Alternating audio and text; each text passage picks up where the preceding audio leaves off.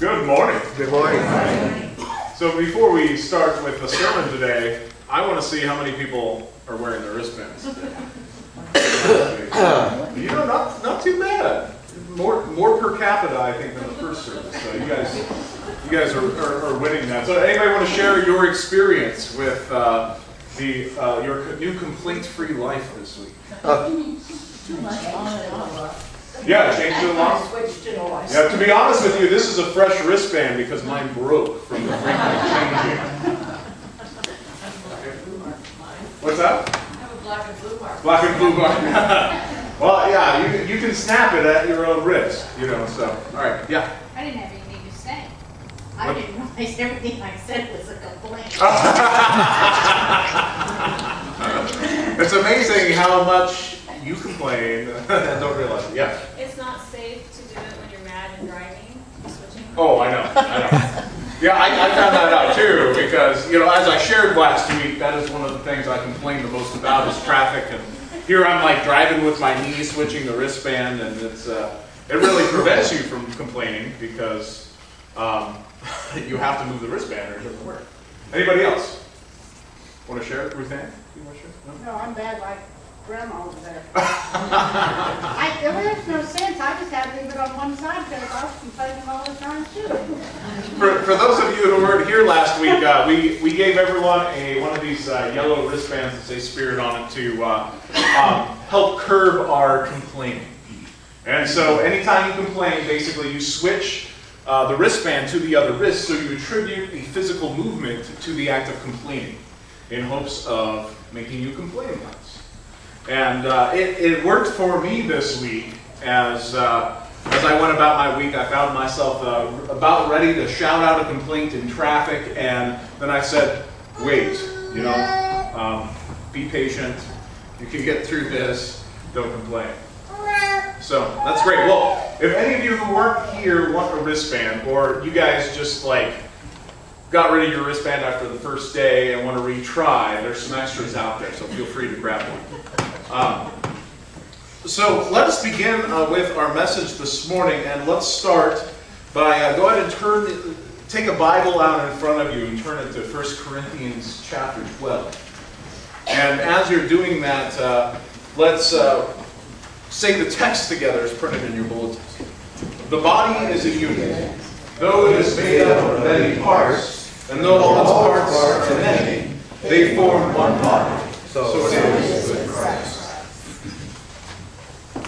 So 1 Corinthians 12, verses 12 through 27 is what we'll be looking at primarily today as we talk about being a steward of our times and talents. So starting at verse 12, 1 Corinthians chapter 12. For just as the body is one and has many members, all the members of one body, though many, are one body. So it is with Christ.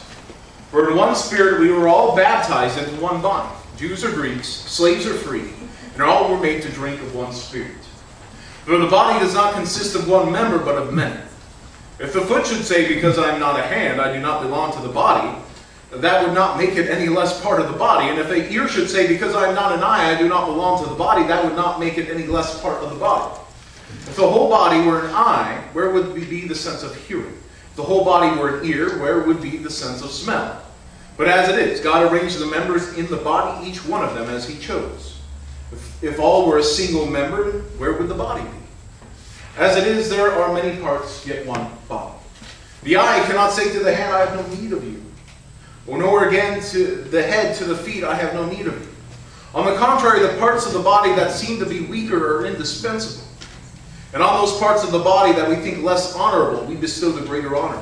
And our unpresentable parts are treated with greater modesty, which our more presentable parts do not require. But God has composed the body, giving greater honor to the part that lacked it, that there may be no division in the body, but that the members may have the same care for one another. If one member suffers, all suffer together. If one member is honored, all rejoice together. Now you are the body of Christ and individually members of it. So has anybody seen the show Downton Abbey? Yeah, a few people? Okay. I was calling it Downtown Abbey for the longest time. And it just rocked my world. And my wife said Downton Abbey. I'm like, no, sweetheart, it's Downtown Abbey. Maybe we're wrong. Yeah, that's usually what happens. So I recently watched an episode of the show, Downton Abbey, and for those who aren't initiated to the series, basically it's set in the fictional Yorkshire country estate of Downton Abbey in England. It depicts the lives of the aristocratic Crawley family and their servants, with great events in history having an effect on their lives. For example, one of the episodes I saw had the Titanic sink, and they were reading about it in the paper, and they had some sort of relatives on the Titanic, and so it affected them deeply. It affected the scope of their family in a way. Anyway, the episode in question that I saw, a potential suitor of the Crawley daughter, an heir of the estate, came to visit the abbey. But he did not come from aristocratic beginnings. So he resented being served. He hated being served tea. He didn't like his valet. The valet was the guy who would help you dress, pick out your cufflinks and tie it for you, that sort of thing. And he didn't like being served tea, and he didn't like being assisted in his dress by his valet named Mosley.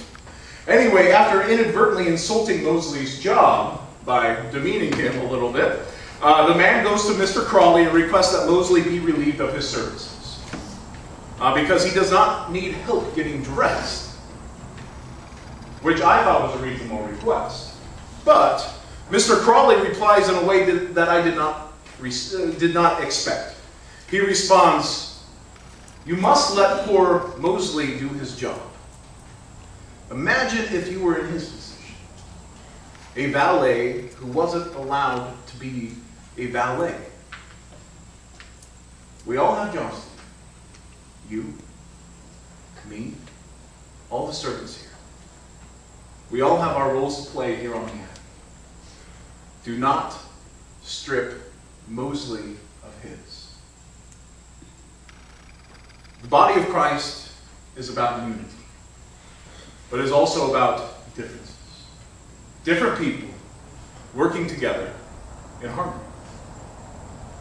In Downton Abbey, clearly these men come from different areas of life. They have different statuses in the community. Yet their roles are important. They give them meaning. Mr. Crawley was essentially saying, embrace your differences. Allow him to serve you. In fact, you serve him in return by allowing him to serve you. One issue that comes to the surface in working through Paul's first letter to the Corinthians is how quickly, after the extraordinary unity, community, and fellowship we experience in the season of Christ's birth, we succumb to divisions to which we have become accustomed, and with which, more often than not, we feel more comfortable. How soon after such a unifying moment as God himself entering human history by taking on flesh, do we return our concentrations again on the things that separate us? Now, Paul here moves into one of his most well-known, memorable, and effective metaphors of Christian community in the image of the body. And the Greek word here translated as member is melee, and it can also be translated as part or limb in certain circumstances. And while the term member makes sense in the context of Paul's argument for and support of the meaning of community and the Church of Christ, I do wonder if most hearers in the immediate context of the community in which Paul is writing, and hearers even now, really get Paul's radical claim in using this metaphor. Paul is not simply making a statement regarding voluntary church membership. Paul's message is a little more radical.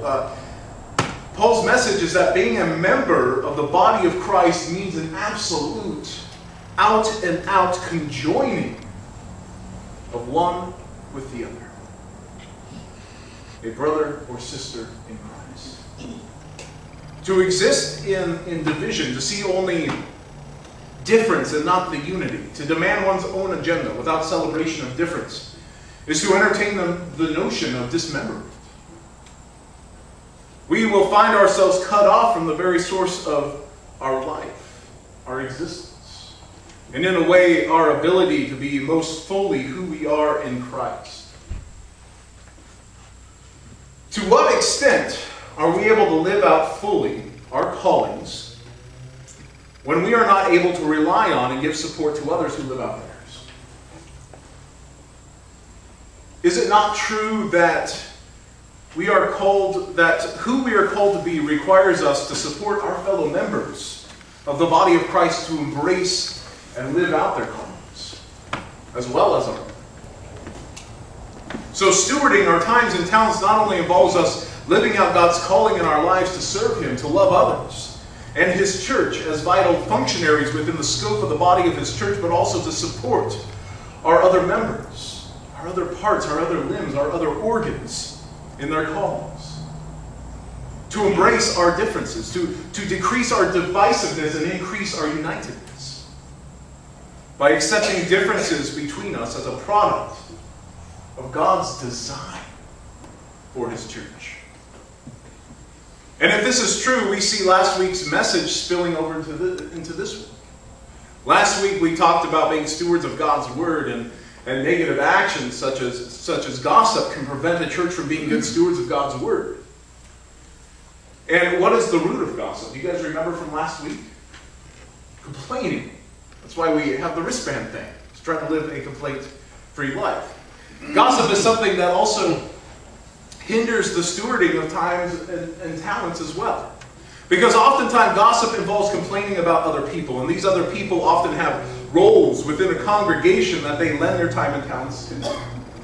And it just plain stinks to give your time and your talents and have people talk behind your back about it. It's the worst, and for some it makes you want to quit, give up. Use your time for something that will be more appreciated.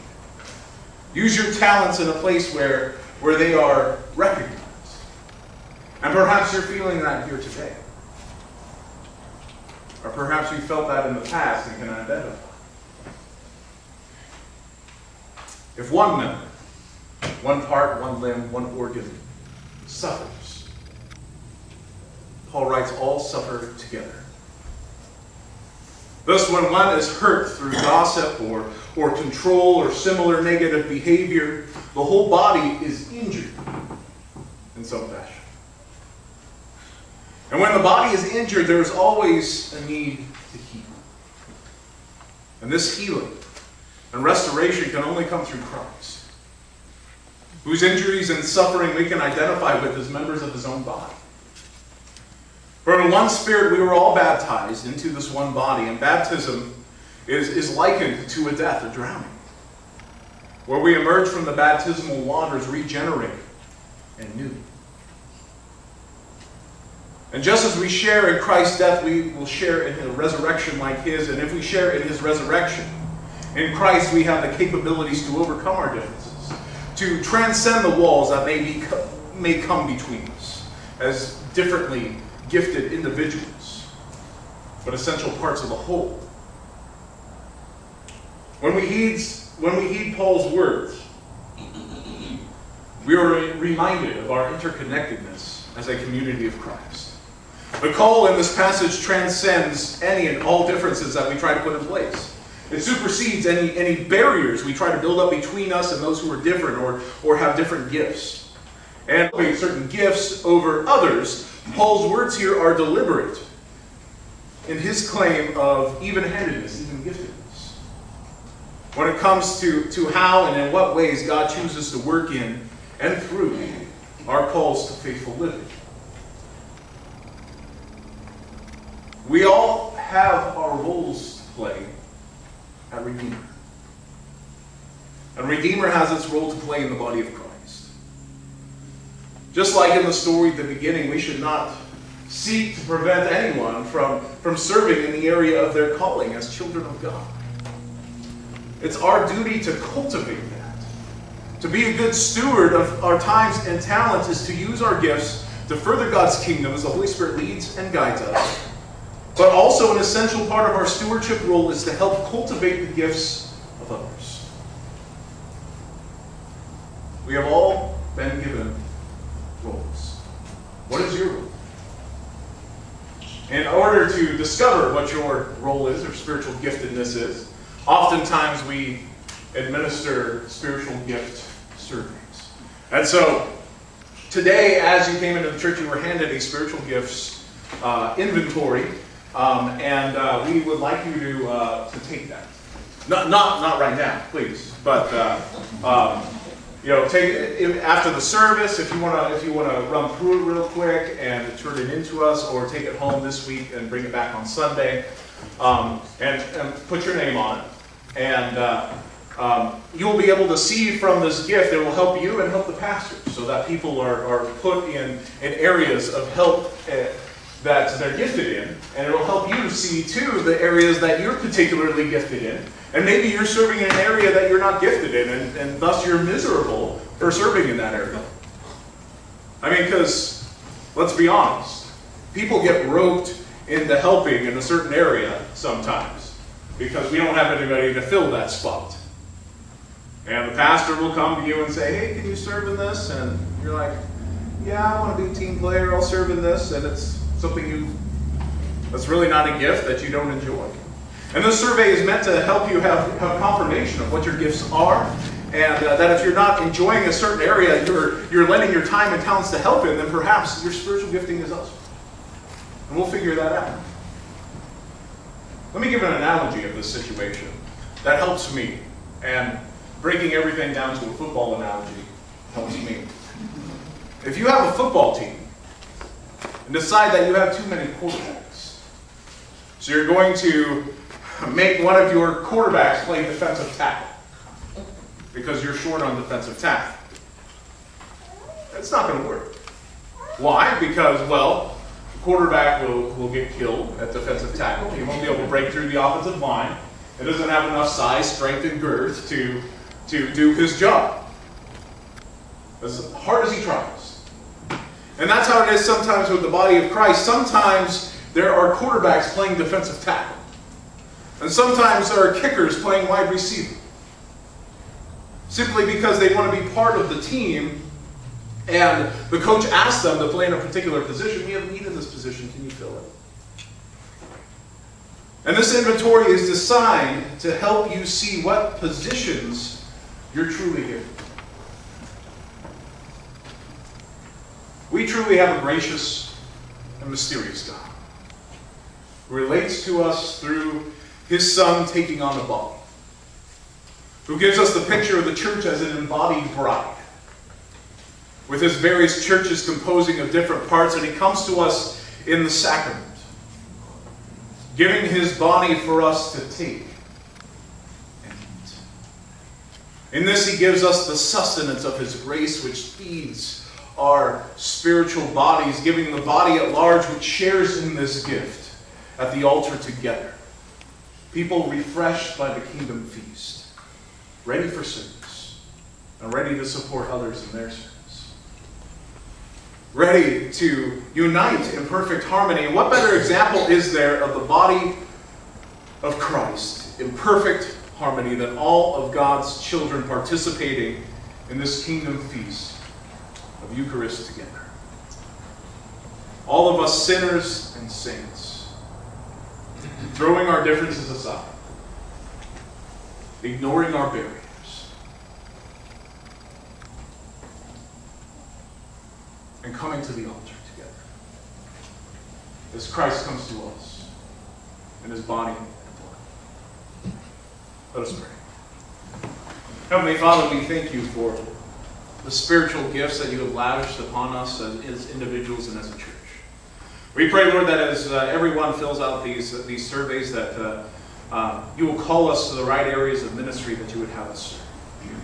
We thank You, Lord, for the gift of the Holy Spirit that continually leads us and guides us in spirit and in truth. In Jesus' name we pray, who lives and reigns with You in the Holy Spirit, one God, now and forever. Amen. Now please rise as we join together in the singing of the hymn of the month. Father, welcome.